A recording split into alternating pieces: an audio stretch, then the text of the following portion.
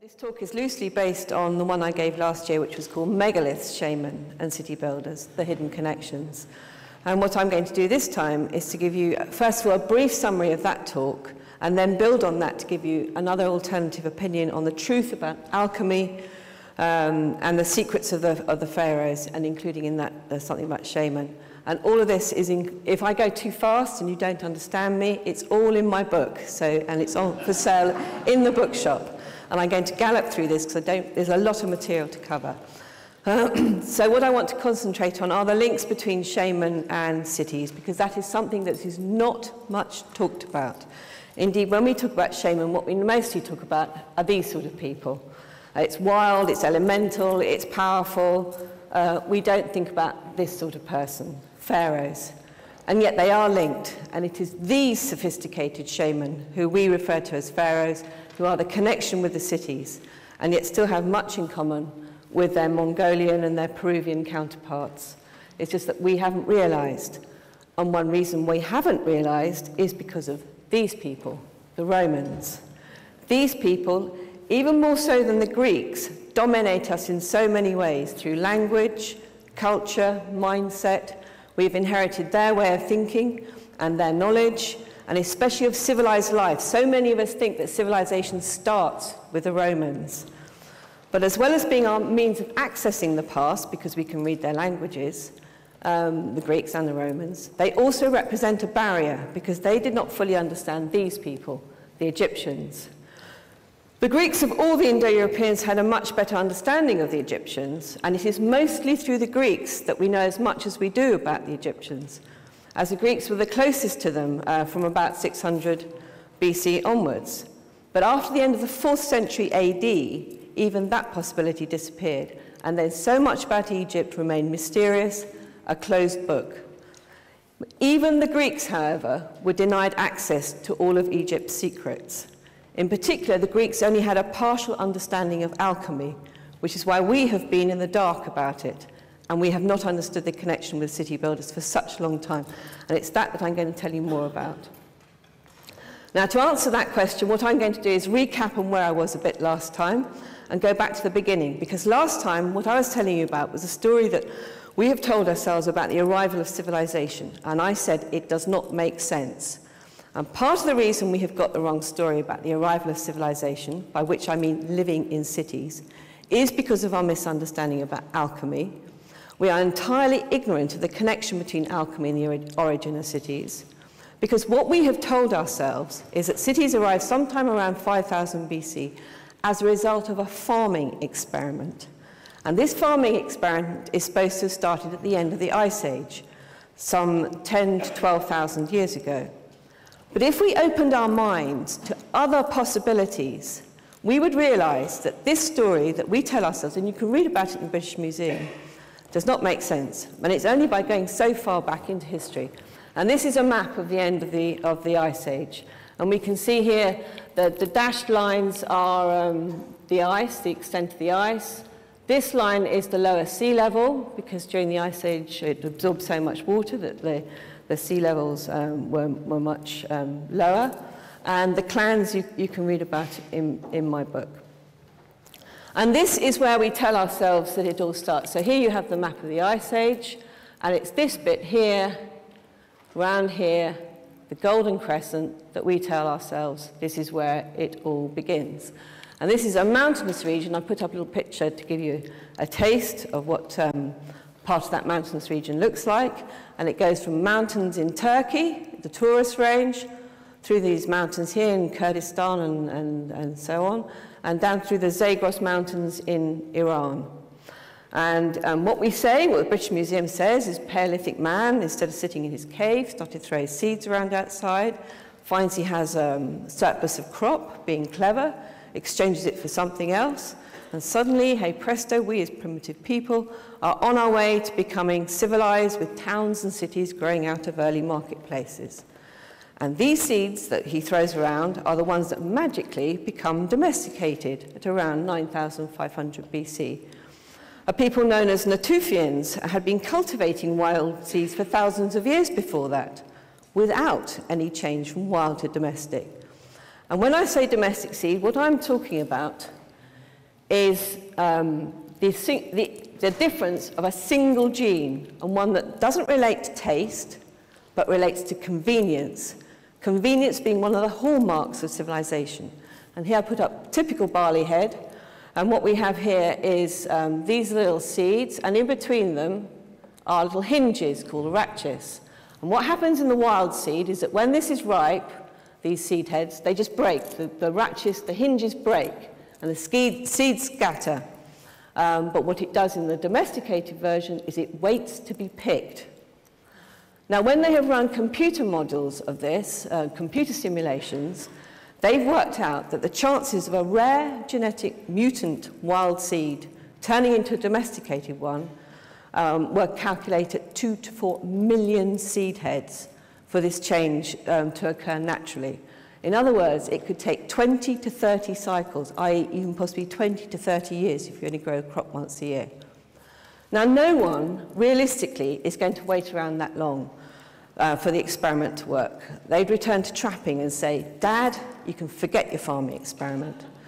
So the obvious conclusion to this is that this change was deliberate. Someone knew how to genetically interfere with cereals. And not only do we have domesticated cereals, we also have settlements, particularly the one that occurs here at Çatalhöyük. Çatalhöyük isn't exactly in the mountains, it's on a plain near Konya, but even so, it's still not that far from this mountainous area. And Çatalhöyük is one of a series of settlements going up in this direction. And by the way, the earliest seeds were found somewhere in the northern Euphrates area, somewhere around here. So what I'm saying is that activity is all happening in this zone. Here's a picture of Çatalhöyük reconstructed, and here's the floor plans of all these settlements, of these buildings, to show you how well laid out it is. And what is even more significant about Çatalhöyük is that the central feature of this settlement are very well constructed storerooms, and these are better built than the human dwellings around them. And it is in places like Çatalhöyük that archaeologist Denise Chamant-Besserat found all these tokens. 10,000 of them she's counted in different places, and they all represent something different. And it's an indicator that the bean counters, i.e. the accountants, were active, because these storerooms were very important. So people were busy taking stock of what they had. And it's important that we shouldn't forget where this is taking place, because it's not only agriculture, but we have the earliest metalwork, and we have the earliest pottery. Not civilization as such, no cities, but the fingerprints of civilizers. Because this is, in spite of this region being harsh and inhospitable, it's not an obvious place to grow crops. So it doesn't make sense. Now, I will return to this question of being in mountains a bit later. Then suddenly, around 5000 BC, in what is referred to as the early Bronze Age, the first cities start to appear, down here. Now, this is as far away from up here as is possible to be. This is sea, by the way. You've got Mediterranean, Black Sea, this Persian Gulf here. This is modern-day Iraq, for those that aren't familiar with Mesopotamia. Because here at one of the cities called Eridu, there's evidence of 17 layers under a temple that dates from 2000 BC and possibly goes back as far as 5000 BC or before.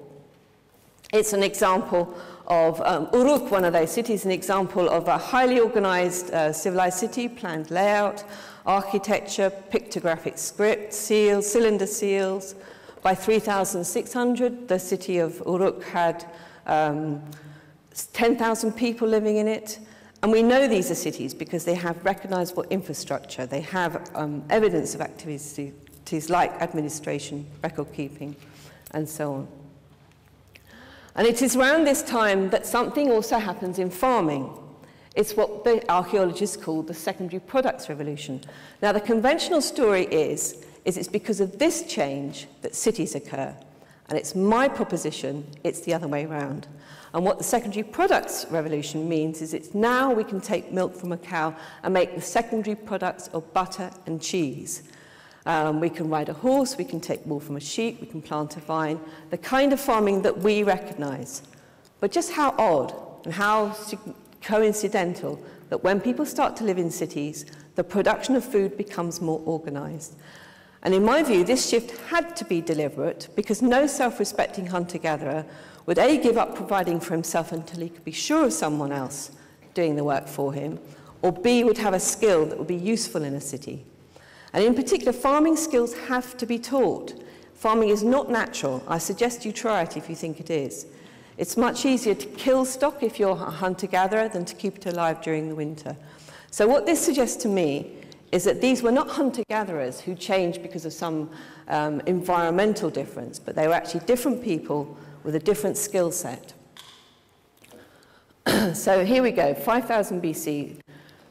Because what happened before this is that they were penning wild animals up for meat and hides. Now, if you're going to think that you can tame a wild animal penning it up just for meat and hides, that had been going on for thousands of years before this, and there was no change until these cities. This, believe it or not, this creature here, is a modern-day reconstructed, they've genetically reconstructed an ancient auroch, and this is the precursor of our own domestic bulls. And the thing I want you to take away from this is how you make this sufficiently docile for his females that you can take milk from to make butter and cheese. And also, you couldn't use sheep before this date because sheep had coats like deer, so it wasn't even possible to use sheep for wool. And the change to wool had a dramatic benefit, particularly for those that eventually went on to become the nomads of the Mongolian steppes, where they could use it to make felt and a light and waterproof material for constructing yurts and so forth. The onager, now it had been thought that this was the precursor to the donkey. They had thought that this was the domestic equid of these people, the Mesopotamians, Sumerians. But Timothy Potts, writing in 1994 on behalf of the Oxford University Committee for Archaeology, he explains that investigations suggest they cannot be fully domesticated. So they were hunted for meat and hides and captured in order to be kept in a semi-wild state for crossbreeding with domestic equids, which kind of begs the question, where did the domestic equids come from? Perhaps these were the tarpan. This is another reconstructed animal that they've taken genetics from and gone, well, I don't know quite how they do it, but they kind of work them backwards. And the tarpan, the early horse, is very relevant to this story. We will come back to the tarpan a bit later. Because the domestication of the horse was significant, not just for farming, but it opened up possibilities of traction and transport, the need to invent the wheel. And I would argue that this change happened because of cities and not the other way around. Because the earliest evidence of a city's existence is not a marketplace, but a shrine, priests. Priests were the first ones. And the earliest, as I said, the earliest one, Eridu, it's not on this map, but it's there. It has 17 layers of temples under the one that was discovered in 2000, that dates to 2000 BC. Someone like Jacquetta Hawkes, a writer on this subject, she commented on the fact that the key people who are involved in cities from the start are not farmers, but the priests. And they may have looked something like this. Were these the founders of civilization? Were these examples of an elite, an advanced people with no known origin, a people who had access to sophisticated knowledge, scientific and otherwise, who could deliberately introduce certain changes we now take for granted? Because cities did not evolve, they were not organic things, they were pre-planned artificial constructs on the landscape. And I argue that the reason why they knew about this is because they knew about an archetype of civilization that I refer to as the concept of civilization. The Egyptians called it living in Ma'at, living in truth, the goddess Ma'at having the feather of truth, but I prefer because in this context, it doesn't just mean the famous city that Sir Leonard Woolley excavated in the 1920s in southern Iraq. Here we see It has the meaning of, because we refer to this as the Chaldees, but actually I think the Chaldees was somewhere else. I think the Chaldees was actually up here, south of Haran. I think we've got very confused in our biblical stuff, because the point about this word is it means foundation. You can see it in the name Jerusalem, as in Urushalem, foundation of peace. And in my view, the best way to describe this concept is with the help of a colour wheel. Because what I'm saying is that civilization arrives as a package. It's a total blueprint. It's not evolving out of just this bit. It's not just farm animals, and it's not just cereals. It's the whole thing all together of a piece. And it's based on all the usual attributes of city living: straightness, accuracy, precision, organisation, infrastructure, so forth. Not random. And it's the priesthood that is the most important part. It holds everything together. They were the early motivational force. They supervised the construction of the great infrastructure works, the temples, the canals, all these huge monumental architecture that we see. They sanctioned trading exchanges. They determined the calendar and helped farmers predict the weather. They educated the young, and they helped keep written records, and they helped heal the sick and send the dying on their way. They understood the soul, the psyche, and its role in reincarnation and immortality. And there are also relationships across this thing. So you have all forms of communication. So trade, travel, education. You have the link between the individual body and cared for through art of cooking. And by cooking, I mean cuisine. I mean not just nuts and berries from the hedgerow. I mean taking on spices. I mean cooking as we'd understand it in terms of French cuisine or whatever. And also organized cooking in terms of bakeries and breweries and that kind of thing. And so the link between food and medicine, Asclepius, a much later Greek god, very much understood this link between food and medicine. Agriculture, as I said before, is very much the organized, systematic organization of domestication of animals, and arable. And when I'm talking about arable, I'm talking about ditching and irrigation and very much organized, not just clearing little. I don't know if any of you watched the Kogi film last night, but yesterday afternoon, and it'll be on again today, where you're clearing bits. I'm talking about something that's much more systematic and on a bigger scale. And the one that's of most interest to us today, the power one, which is not just political power, administration, justice, architecture, infrastructure, but religious power, the defined roles of the priesthood, and the really important relationship between priest and king, the shamanic part. And this is an archetype which exists for all time, and it's available in many different places, which is why the same characteristics appear in all these. I don't know how many of you can see this. This is the sort of the Near East ones. This is the earliest ones in Mesopotamia. And then you have Egypt after that, and the Phoenicians, the Minnow and Cretans, and the Indus Valley. And not on this map is Central and Southern America, and possibly Far East, China, and maybe even Bosnia, who knows. But what is truly extraordinary about this concept is the confirmation of it. Now, this is something that I don't think anybody else has picked up, is a confirmation of its existence among a people who themselves were not civilized and who can be found living a long way away from cities. They didn't live in cities. And the people I'm talking about are probably our ancestors. I'm talking about Indo-Europeans. And these are the very early Indo-European tribes, long before they came to Europe. And when I'm talking about Indo-Europeans, I'm talking about people who spoke these languages. So I'm talking about Celts, I'm talking about Germans, Greeks, Indians and Iranians, Romans, and all of these. I'm not talking about Hungarians, and I'm not talking about Basques.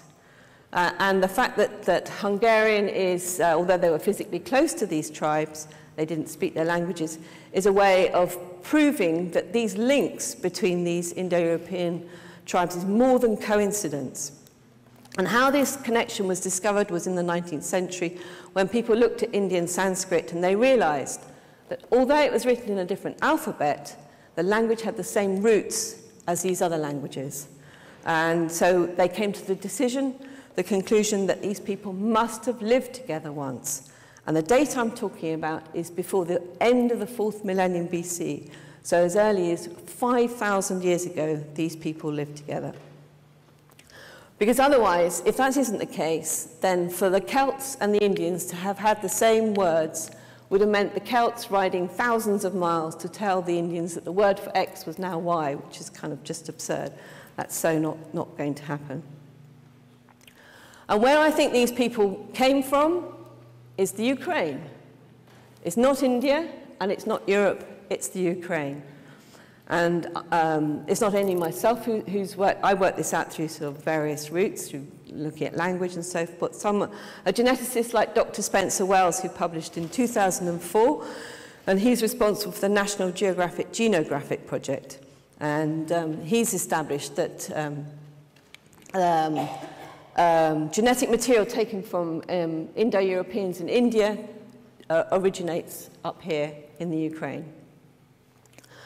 But looking at language is completely fascinating, because language etymology, it reveals what kind of environment we knew, what kind of dwellings we had, what skills we had, and to a limited extent what we thought.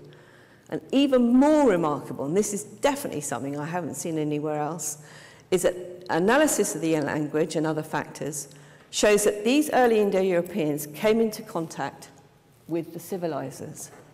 I mean, nobody, for some reason, nobody has worked out that must be the case, and I'll explain why it must be the case. Because in my opinion, certain concepts that relate to that Ur-civilization archetype have been embedded in our language for more than 5,000 years, 2,500 years before we lived in cities. Now, contact, I'm only going to run through very few examples of this contact. Contact with these civilizers is implied that we Indo-Europeans knew something about metallurgy, and we knew about bronze and copper, but we didn't know about tin. Now, the significance of this is that if you know about bronze, you will know that you need copper and tin to make it, because it's an alloy. There are other alloys of bronze. I'm not suggesting tin is the only one. And the point about that is that copper and tin are in geographically hugely distant areas. They're not in places that are next to each other. So it's not even as if you can experiment and suddenly produce bronze. You need to know about it. That's the point. And what this suggests, the fact that the Indo-Europeans did not know about tin, means that they were given bronze. They knew how to use it. They got it from somewhere else. And we also picked up from the civilizers knowledge about farming skills.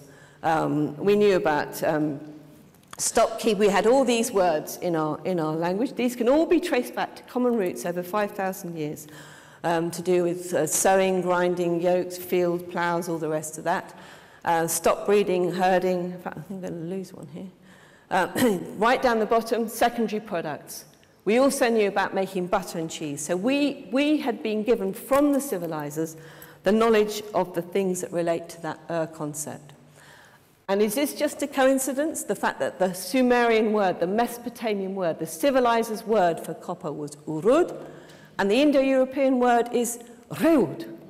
I mean, extraordinary. It's where we get our colour, our word red from. Now, there's a very good reason why these civilizers would want to make contact with the early Indo-Europeans, because there was certain something that the Indo-Europeans had for which the civilizers were keen to exchange ideas and concepts and skills. And it is, in my view, this certain something that places the Proto-Indo-Europeans in distinctive time and place, and that certain something was the wild horse. And it reconstructs to this word equus, from which we obviously get equine and all the rest of it. Again, over 5,000 years old. Because what it is that the Indo-Europeans, they lived in the range of the tarpan. So that's why they were of interest, because the civilizers obviously went looking for where these animals existed in the wild in order to domesticate them.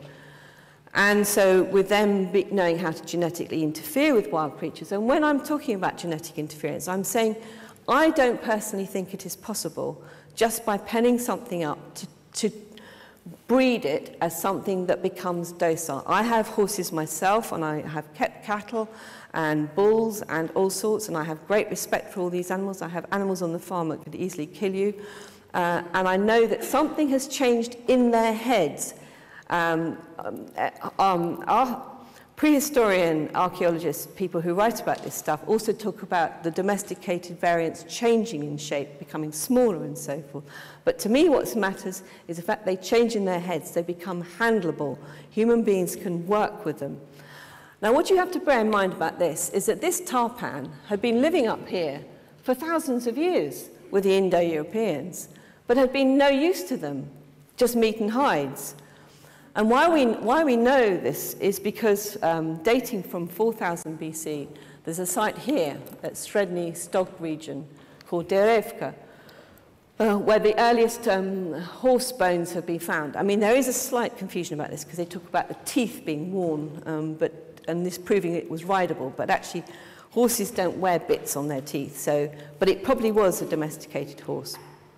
And the breakthrough in the exploitation of the deep steppe, which is going over this way, this is the Volga River, so this is sort of Russia, this is Ukraine now, this is going over towards the steppe, this is the Caspian Sea here. The breakthrough doesn't come till 3500 BC, and then you see the first wheeled carts appearing on these northern steppes. And use of the horse spreads west. It comes down through the Balkans. Here's the Balkans down here. But the civilizers would also have brought horses down to the Ukraine, probably down through the Caucasus. And they didn't make an immediate impact. There's not immediate evidence, but from about 2800 BC onwards, 80% of the people living down here lived in cities and had wheeled carts. Now, from the Proto-Indo-Europeans' point of view, this shift to domestic horses had such an impact on them that they venerated the horse for thousands of years. They attributed godlike powers to them. Their general attitude towards religion was very simple. It was very nature-based. Sky God, Earth Mother. Their idea of religion was simple. Creed is a reconstructed word. Two words, kr and de, means put into your heart. And the civilizers not only left this legacy of domestication and animals and metallurgy, but certain concepts such as this one, to do with king. Now, where you see an asterisk in front of a word, it means it's a reconstructed Proto-Indo-European word, so it means it's over 5,000 years old. And you can see in these languages, it comes out as Rex, Rix, Raj, Reich, all these words for king. And this has completely confused linguists. Because it's a remarkable concept as it underpins the whole idea of regulation, accuracy, we have it in English with the word ruler, to do with the king who's ruling and a measuring stick. We preserve that combination of the two. But the linguists know what kind of environment these early Indo-Europeans lived in, and they know that they were wild and warlike. They didn't have rules and regulations, and they certainly didn't live in cities, because they actually lived in things like this. At the most, they lived in fortified settlements. So this explanation, to me, is only understandable because the Indo-Europeans picked up this concept from people for whom it did have meaning, i.e. the civilized people. And then at the end of the 4th millennium BC, there is an appalling environmental catastrophe, which results in a massive migration of peoples. So you have Celts going furthest west off to Ireland and going furthest east to becoming Tokharians. They end up in China. This is a little picture of a Tokharian baby. And don't laugh, but 4,000-year-old, 6-foot-tall, ginger-haired mummies wearing tartan have been found in the Chinese Taklamakan desert. And those who become Indians come down through here and end up in the Indus Valley. Where they meet up again with the civilizers. Now, the key difference between the civilizers, they leave Ur, and the key difference between them and the Indo-Europeans is that the civilizers go by sea, and they go off, eventually ending up in here and here. These are the Indus Valley cities. They also come round the bottom here, and they become Egyptians and enter through the eastern desert. They become Phoenicians, they go off to Minoan Crete. And so these people arrive in their new homelands a lot earlier than these people. These people take quite a long time, like several thousand years, to get to their new homelands, and it's one of the key differences between them. Now, Celts are really interesting of all of those that went the furthest, because just to make this point really, furthest east and furthest west. I mean, Ireland is some way over here. And what you have to bear in mind in terms of genetics or linguistics is that the things that are on the edge become what they retain archaism, so they develop more slowly than things in the middle. Anyway, so one of the really interesting things about the Celts is they possibly retained the knowledge of the gods of the civilizers, because they continued to refer to this god, who's an Egyptian god, Thoth, as Tetates. And Tetates is one of his original early names, when the Greeks and the Romans had already changed him to Hermes, or Mercury, which suggests that it's possible that the Celts may have known him before the start of Egypt, which is kind of a slightly strange thought. And the name Hermes itself is worth noting, as at its root is the word Ur-Mes.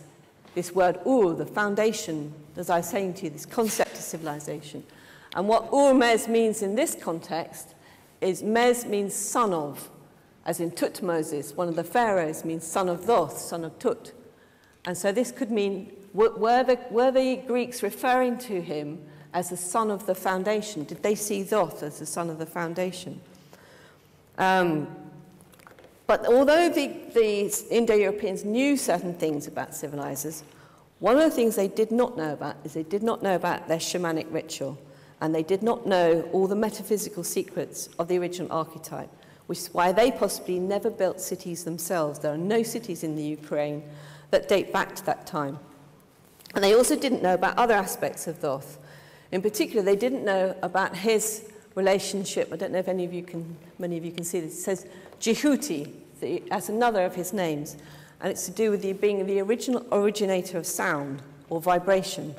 And this is an idea that vibration sets all matter into motion in primeval time, because the name Jehuti links to the Jed pillar, and the symbol of this is a Jed pillar here, and I don't know if you can see it, but there's a little Jed pillar here. This is another Jed pillar, which is the divine sound which sets everything into motion. Cosmic vibration, in other words, animating all matter, bringing it to life, derived from a cosmic ambience which exists at inception. Someone called Rosemary Clark describes the principle of the Jed as being a high science practiced in temples with a chant accompanied by sacred instruments, drum and system. Knowledge of these frequencies enabled the temple mages to invite sacred forces into the sanctuary. A Jed was a fundamental resonance in whatever form that affects living matter, music, chanting, or even speech. So in the same way as we have in the Bible the idea that the word, the importance of the word at the beginning, the Egyptians had the same concept of the word being very important in the creation of the world. The first discourse of the Hermetica speaks of the chaotic dark waters of potentiality on which Atum's word fell, calming them and making them pregnant with all forms. So there's an idea of things coming out. And this concept of cosmic vibration carries on into a science called cymatics. And cymatics is about knowing that certain sounds produce certain shapes that you find in nature, such as starfish, snowflakes, zebra stripes, honeycomb. And furthermore, is it possible that the ancients, knowing about these vibrations and frequencies, did they therefore have some kind of connection with that and quantum physics? Is this what was meant by magic in the ancient past? Because there's certainly the point about quantum physics is it is certainly strange and magical. There is no doubt about that. For a start, you have nature is as observed. The observer has a role in the observing of it. We have principles of non-locality. Particles can be in two places at once. And we have Heisenberg's uncertainty principle, because it's not possible to know whether a particle is a particle or it's a wave. So the two things can be either completely, it's all to do with probability. Is Schrodinger's cat alive or dead? Nobody knows. It's just a probability of whether it's one or the other. And what physicists have now begun to discuss is this interchangeability between matter and energy. And if you think that's a mistake, it's not. I've written it deliberately, because the point I want to make is the fact that energy and matter are interchangeable. And what people have begun to realize that even at a subatomic level, something which gives the appearance of solidity isn't necessarily solid, because it's full of electrical stuff. And you have 0-point frequencies where all these things happen. And in Egypt, they had this concept of the Hekar priest, who was able to manipulate certain forces. We would call him a magician. What he's holding in his hands are actually 2 snakes. These are 2, and again, this word Ur comes into it. Now I need to tell you how they actually knew all these things, how they knew how to manipulate stuff, because what I'm saying is that the evidence of their ability to manipulate is the fact they could move 50 tons of granite 500 miles from Aswan without the use of slaves and copper tools and hemp rope, which I don't think was the answer to how they actually moved stuff. They knew things. So to go back to this concept of the shaman, a shaman is someone who knows how to take himself, have an out-of-body experience, and out of his astral planing. And when he's out of body, he can go and ask the answers for answers to things. And what these guys mostly do these days is they ask answers for a sick child or a person.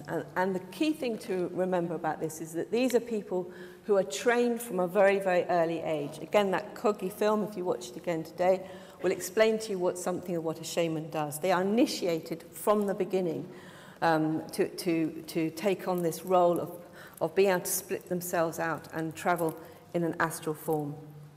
And so I'm saying that this is what also happened to shaman, to pharaohs.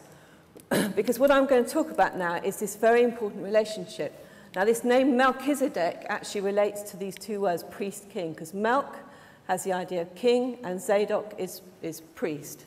And this is the key part of this. And in the ancient concept of civilization, it was the king who went on this journey, who went on this astral planing while still alive.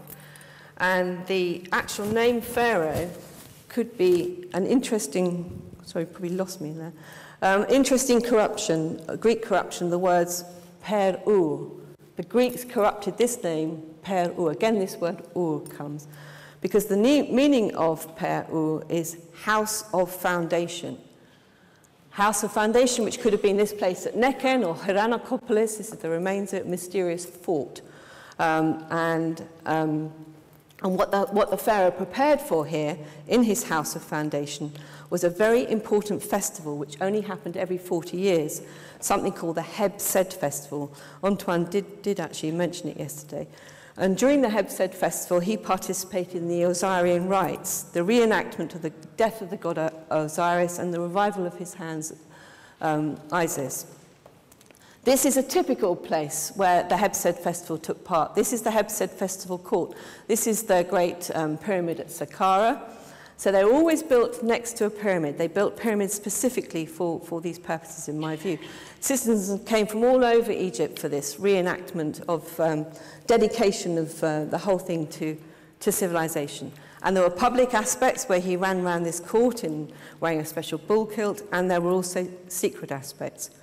And he participated in a ritual meal called the hetep, in which he consumed something called the solar bread. This is the solar bread being offered here. And it was after consuming this meal that the pharaoh disappeared into the secret part of the festival, which took place inside a pyramid, where he entered the realm of the deity Sokar. Here is Sokar. And a point about Sokar is that he represents more than just being dead. You have to remember the pharaoh is alive during all of this. And Sokar was a triple manifestation of the gods Ptah, Sokar, and Osiris.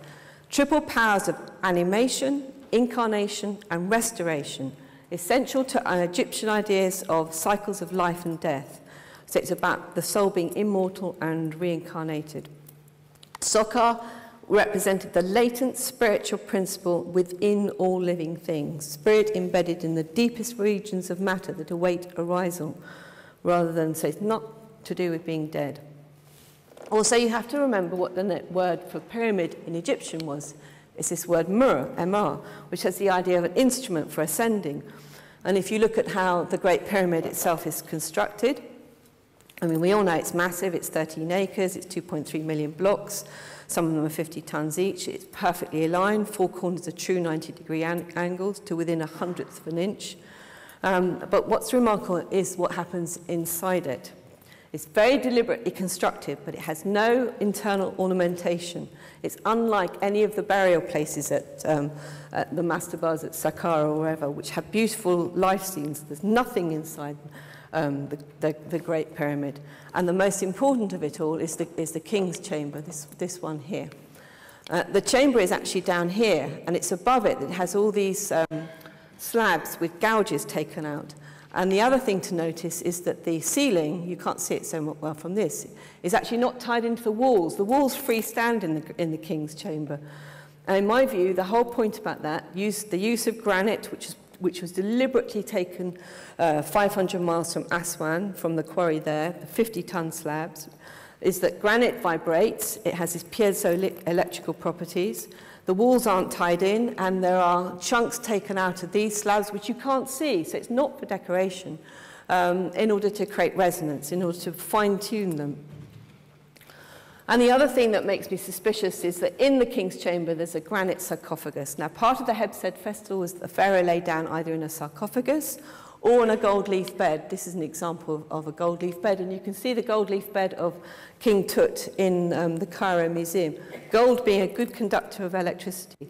And before doing that, the pharaoh put on the Keni garment, which is this thing, over his chest, and he participated in the Wapwet opening of the mouth ceremony, which is this metal thing.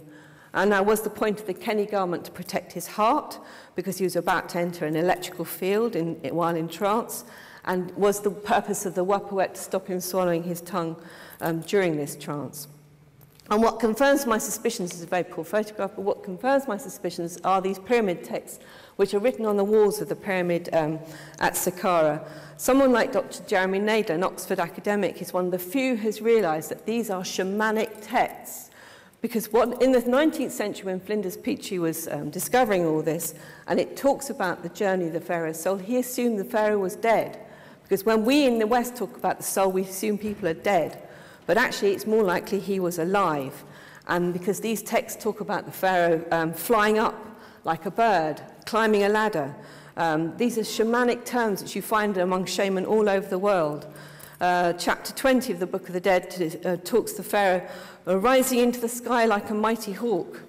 And the point is what he is going to find is he's going to the imperishable northern stars, the Kemi. Now, this is a really important part about the whole clue of what I'm describing here.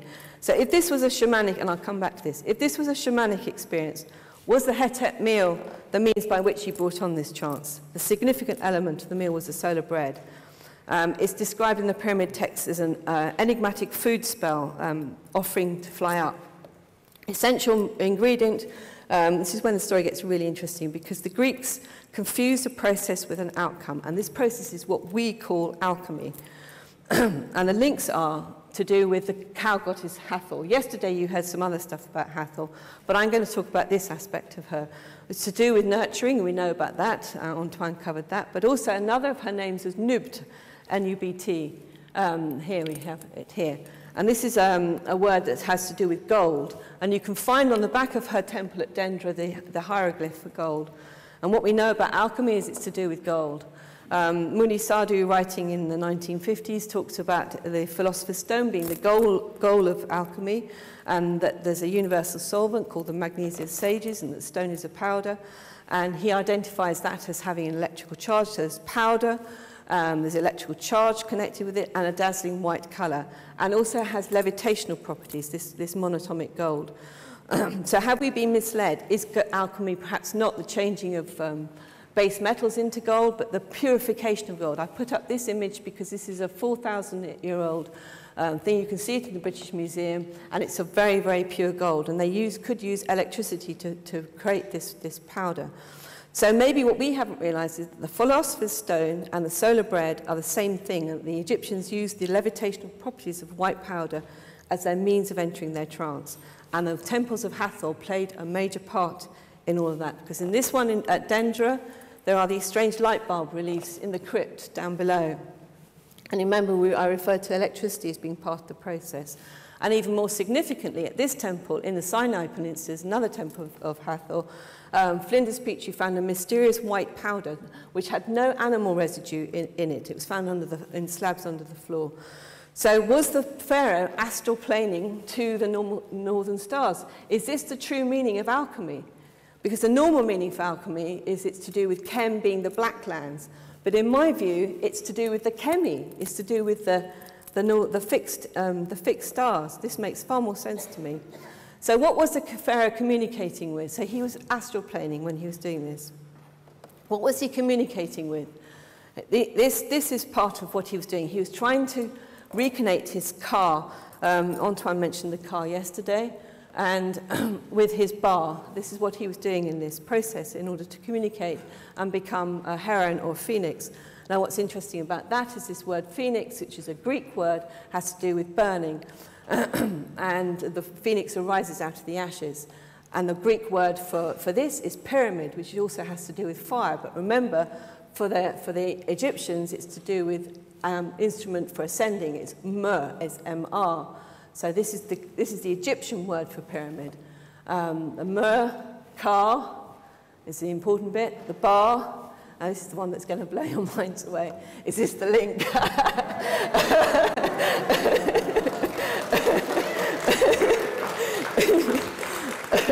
I'm glad you had the same reaction as I did when I saw that.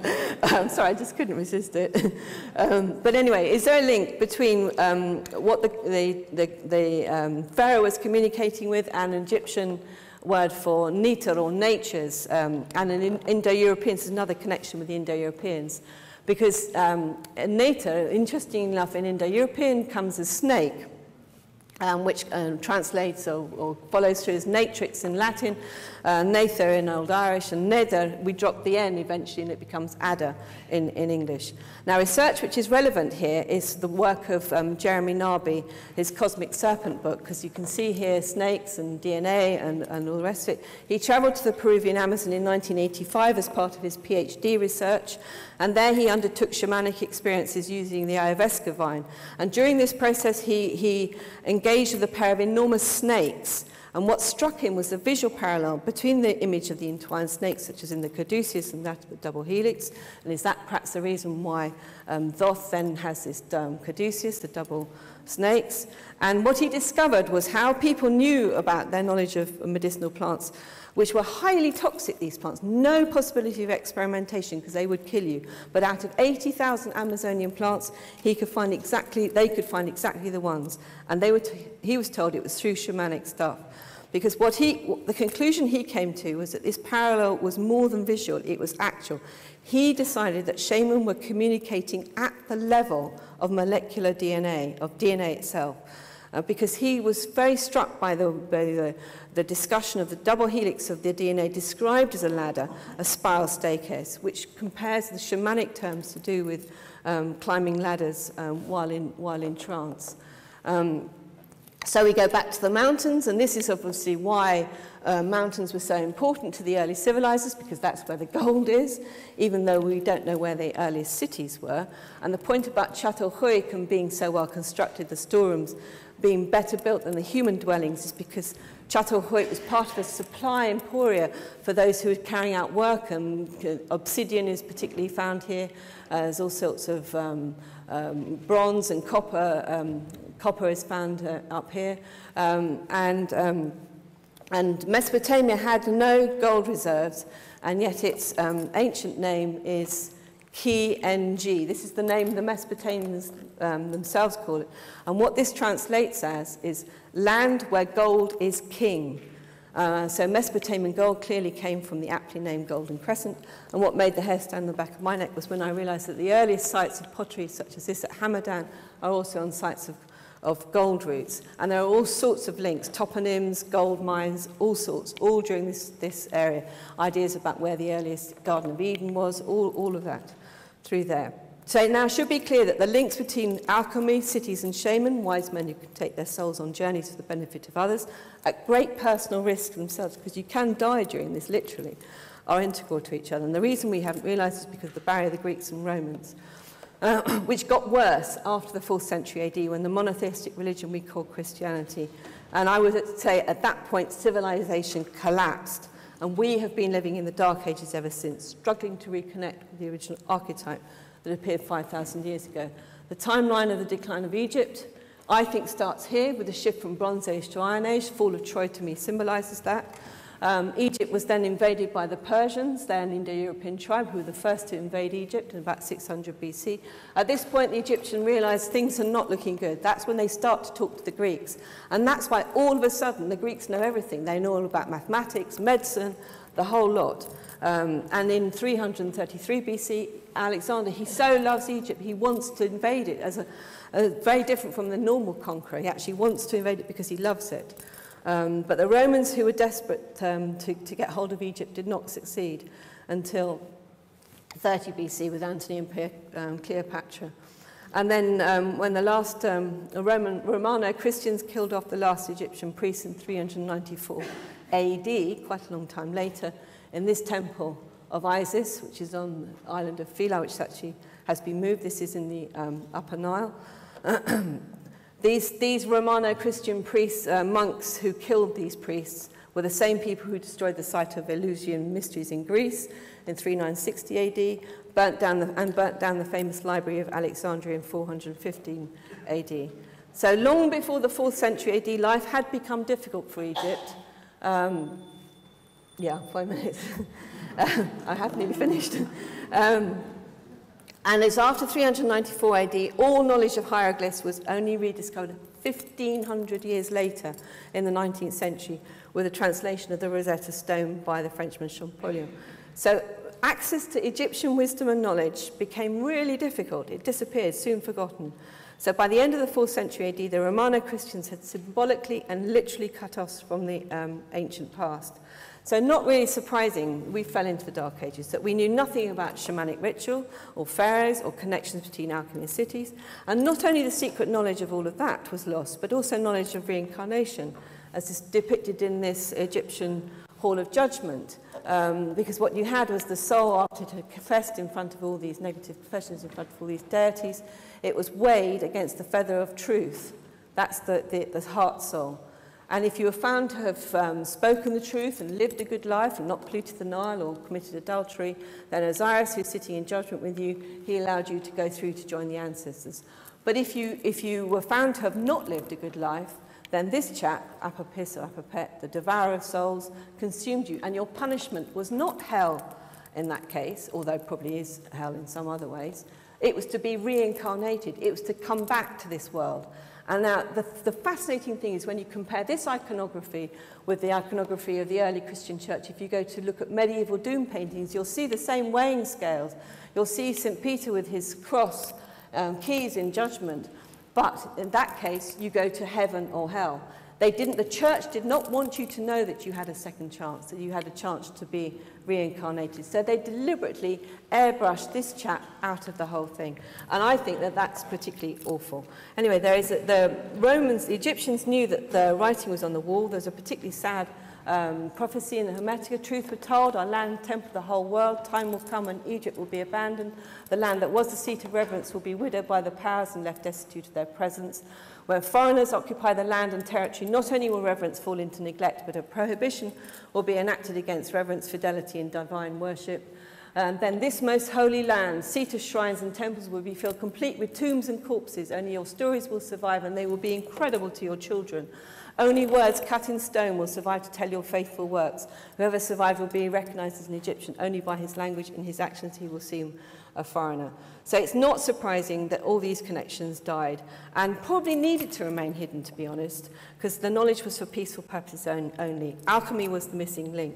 The secret techniques of how to access the knowledge did not entirely die out after Egypt collapsed, went up the trade routes, notably to the northern Euphrates to Haran, where it's kept alive by alchemists and Sabians, and we did slowly reconnect through the Knights Templars, through the Renaissance, but I have to leave that to another day. So thank you very much for listening.